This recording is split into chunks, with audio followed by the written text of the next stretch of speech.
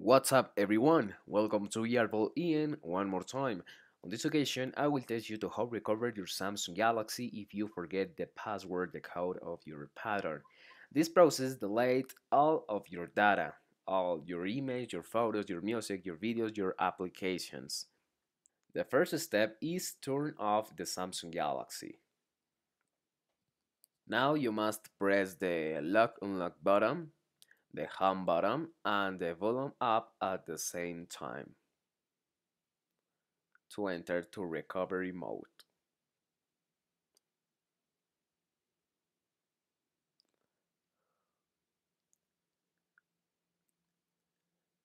Now with the volume buttons, select Whip Data Factory Reset and select with the Turn Off button. Now down and select Yes, delete all user data. Now select Reboot System Now and your Samsung Galaxy will be working and will be as new.